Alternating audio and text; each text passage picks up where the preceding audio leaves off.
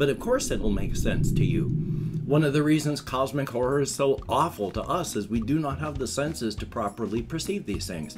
And so our brain is struggling to try and make sense of what little bleeds through. So I figure we take this blackboard, break it into sharp pieces. We can storm the university and take no prisoners. Who's with me? Well, howdy, nearly senior citizen here. Greetings, boys, girls, and to all of our non-binary friends, and welcome to this a brand new day. Yes, indeed. I had therapy yesterday, and there are some things that I do want to stress. When I accidentally use very defeatist language these days, it is an accident. I spoke yesterday about how I don't think my meds are going to work. I'm trying to be positive about this. I have spent most of my days as a very cynical, sarcastic, negative person. From the year 2010 onward, I have been attempting to change that. So I'm still going to use negative defeatist language periodically.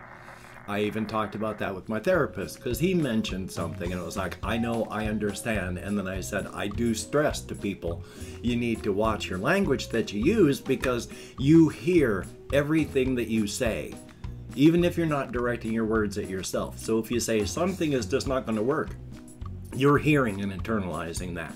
So being careful with language is important.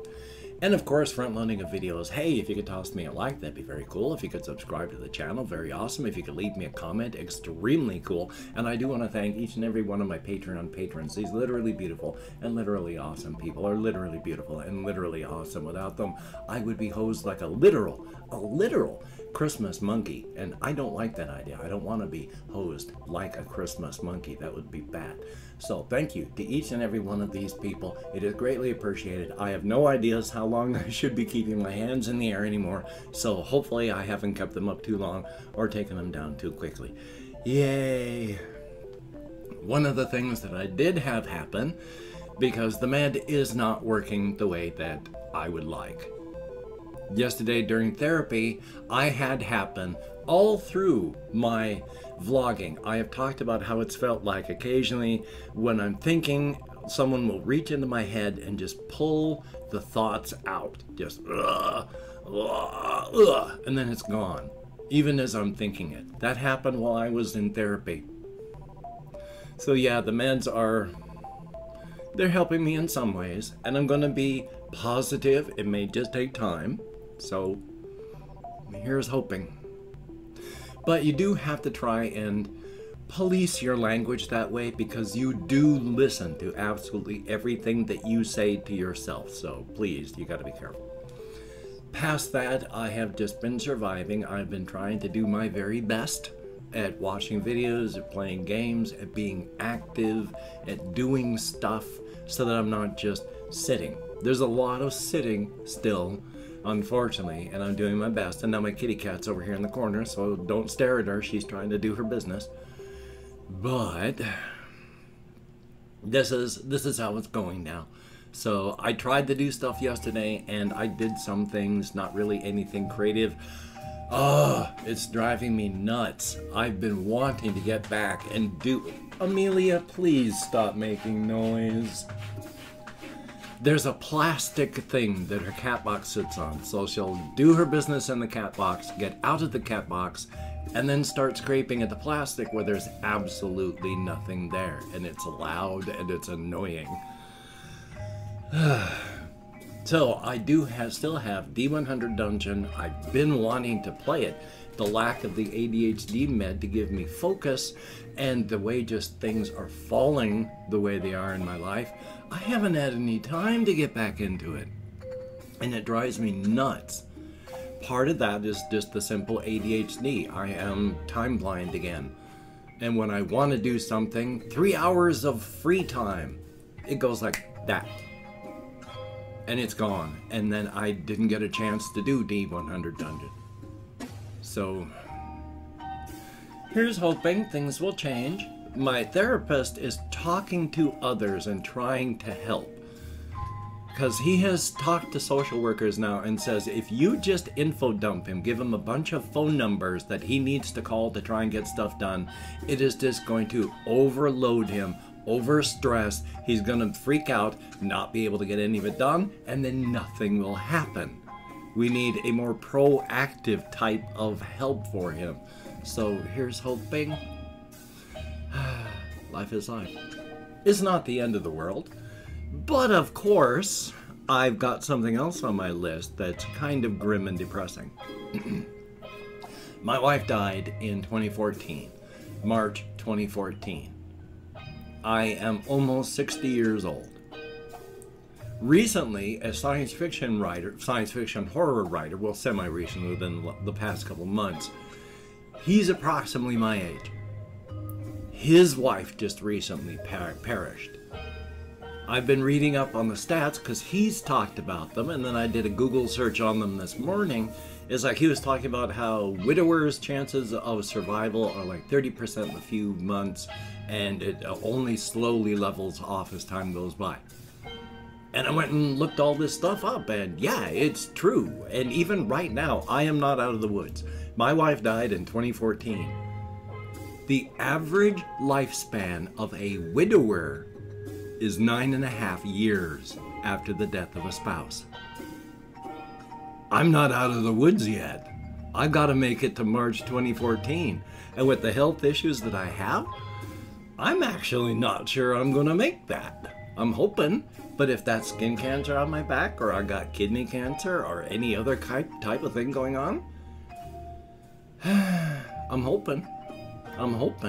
I'd like to live forever. But I don't want to die anytime soon. So we shall see what happens. I'm doing my best to stay alive, so we'll see. But I do want to talk about some creative stuff as well with the whole Razor's Edge and Inside to Outside and anything else I happen to think of, because I'm doing my damnedest to stay creative and work on my project. One thing that I have been working on while I was on walkies last night is trying to revisit and then reevaluate what those situations would be in now that I know more about what's happening on the Razor's Edge with the Kaiju and its latest rampage.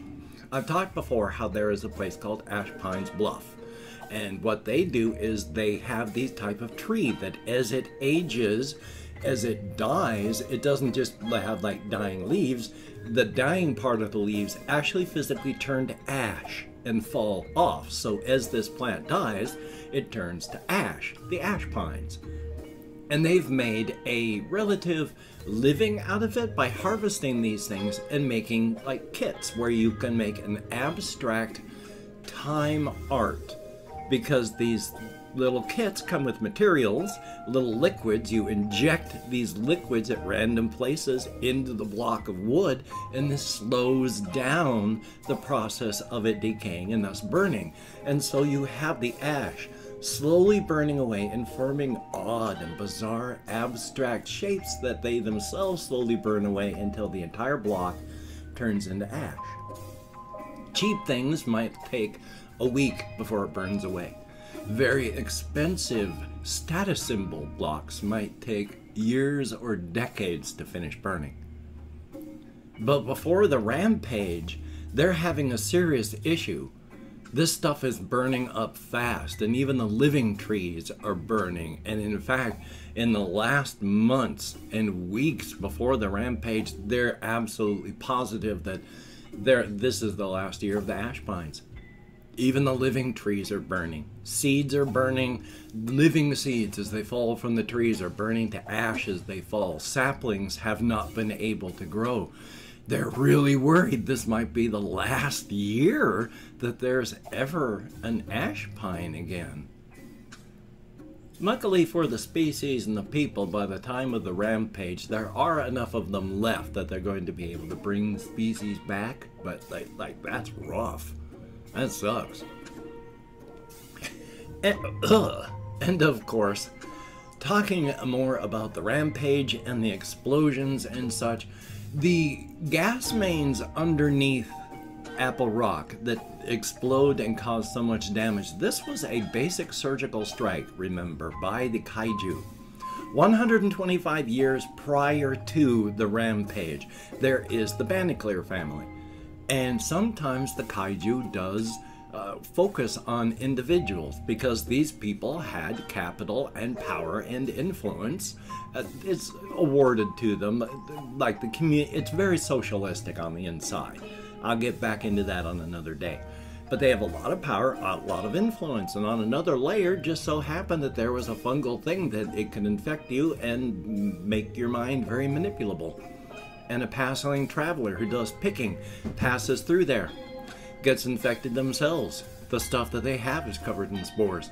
They make it to Apple Rock and they go to the Banaclear family, where the very, very most influential members, the oldest and most vulnerable, are present, and they get infected and become very strange, paranoid, and insular. And as the rest of the family gets infected, they do the same and pull back and start just living inside of the house, the whole clan of them. They're still rich. They start putting things into place because they're being influenced.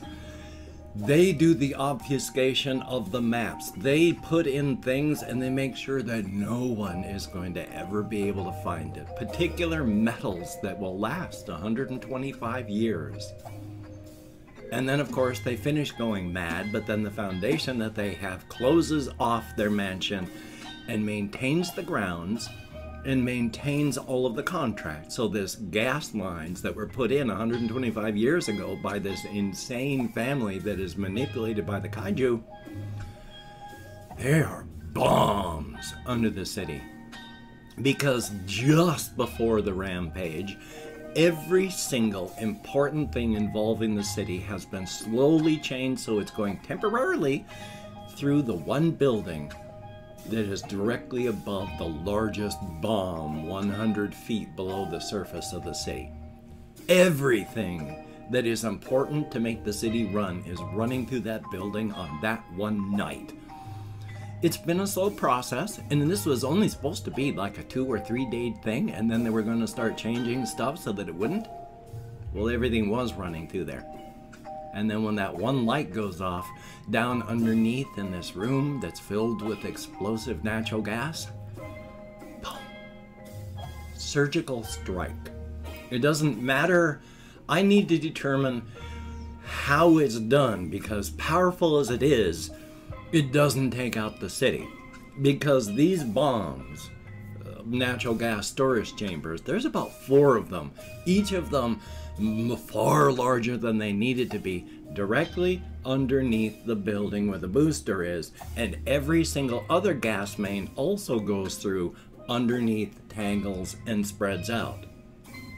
They're all connected with enough power to granulate, but buried in such a way that the large portion of the force is absorbed and focuses the blast upward and slightly outward that way. So instead of leveling the city, it just takes out the small areas and all that stuff. Because if you're the Kaiju and you want to eat everyone, it is so much easier to focus people, get them running, and herd them so that you can just eat them, than it is to go picking through rubble and trying to find the intact corpses. It was a surgical strike designed to destroy the city's ability to function in any fashion. So yeah, it's bad. It was really bad. And all of it, of course, the Kaiju. It's a horrible, horrible thing. And then really, really quick, I've said this before, I'm going to say it again. There is one thing. I've only seen it as a panel in a comic book. It was like a character whose body had been made out of, like, I can't remember exactly because it's been a while and I've never been able to find the panel again, but their body is made up of like stacked doll heads with a doll head for a body, and their arms are like stacked doll heads in a row, and then instead of hands, it was like chainsaws. And the phrase was that they were saying is, it all makes sense now. And the thing is, of course, yeah. And I think this must have been a Junji Ito thing, because this man knows horror. But yeah, it does all make sense on a cosmic horror sense. If you are changed enough, you can comprehend this stuff. But then you're not human anymore. But of course it'll make sense to you One of the reasons cosmic horror is so awful to us is we do not have the senses to properly perceive these things. And so our brain is struggling to try and make sense of what little bleeds through that does not work in our world. And then what little does bleed through, we do not have the brain structures of our senses to interpret this data. And of course, we don't have the brain structures to contextualize it into our normal stuff. So you're trying to figure it out, you're going to break your brain. But if you take that long, slow walk on a path of power where you reach that end, yeah, it does all make sense.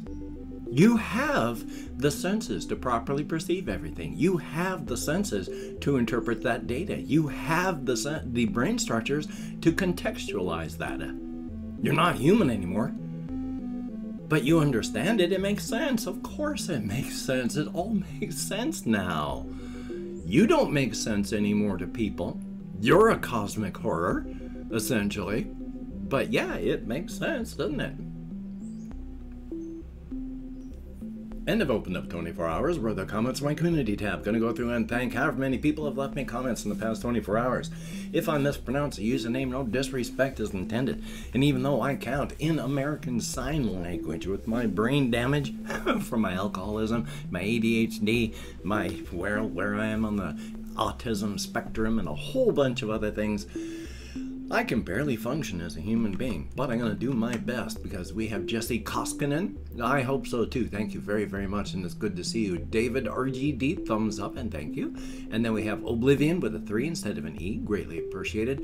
JAYY, I'm hoping that the meds will work, giving it a couple days to accumulate. Confused Owl 29, well, good to see you, and hopefully it will. And Kennedy, I do not blame you. And then Loco Drew 7, thumbs up and thank you. Zen, greatly appreciated. And yeah, The Walking Dead is, oh my god. And Ben B, greatly appreciated, thumbs up and thank you.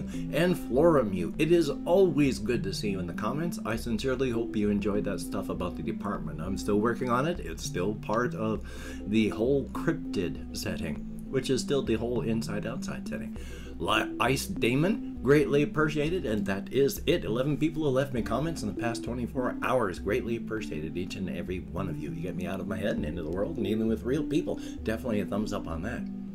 And hey, with my hands in the air, if you could toss me a like, that'd be very cool. And if you could, I've forgotten how this normally goes. If you could toss me a like, and if you could hit the and well, then I've got the whole Amazon wish list thing, and I've got my Twitter, my Facebook, my Patreon, and again, I don't know where my brain is. I love having ADHD that's just basically untreated. But each of these beautiful and awesome people is literally beautiful and awesome. Thank you so much, each and every one of you. Literally, without the help of these people, I would be hosed. And I don't want to be hosed. I don't want to be hosed, especially like a Christmas monkey. And again, I have no idea as how long I should keep my hands in the air, so hopefully I've got it halfway properly. Yay. So now that I messed up that ending entirely, as well as, well, yeah, if you don't want to become a patron, there's the whole PayPal thing, and I do have an Amazon wishlist link with stuff like cat food on it, so if you could check that out, that'd be very cool. What a mess. My brain is not functioning. I don't know how well these meds are going to help me. They're going to bring my blood pressure down a tiny bit. They're doing that. So, in that fashion, it helps. Hopefully you can get done the things that you would like to get done. Remember, you hear everything you say. Do not say things like, I should, or I'm bad, or I can't do. You hear everything you say. You internalize the things that you hear that you say. Try and change that language so it's slightly more positive. It does help. And hey, the CDC in the USA has said that, you know, the pandemic is over, even as thousands of people are still dying every day. Even as you can go online and find YouTubers who have said, well, after 2 years, I finally got it, and oh my God, I feel like I'm dying. Please be smart. Don't let the experts who aren't going to suffer if you catch it and die tell you that it's over. I'm wearing my mask. I am not going to be inhaling somebody else's infected lung butter. No. So, until we meet again, you take care. Have a great day today. I will see you on the flip side. Quite frankly, I do think that that is, in fact, a very good idea.